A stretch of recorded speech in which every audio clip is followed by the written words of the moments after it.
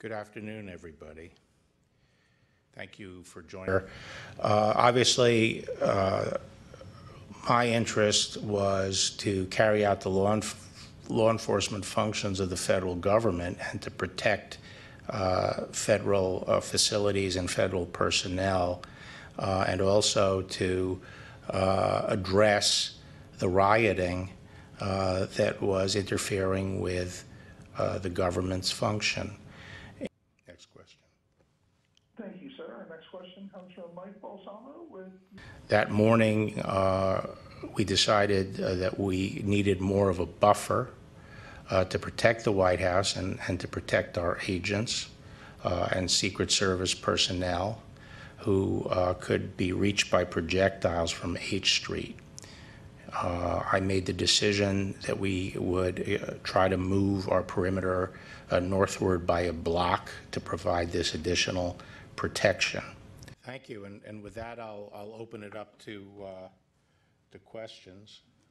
There were projectiles being thrown, and the group was becoming increasingly unruly, and the operation, they were asked 3 times if they would move back 1 block.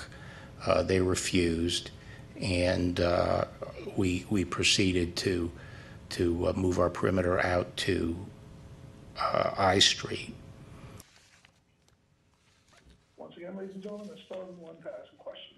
I think the president is the head of the executive branch and the chief executive of the nation, and should be able to walk outside the White House and walk across the street to the Church of Presidents.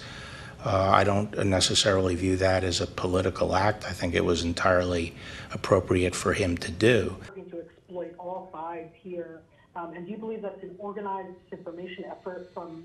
I did not know that he was going to do that until later in the day, after our plans were well underway to move the perimeter. So there was no correlation between our tactical plan of moving the perimeter out by 1 block and the president's going over to the church. The president asked members of his cabinet to go over there with him, the 2 that were present, and I think it was appropriate for us to go over with him. They're leaders. Thank you. Thank you all for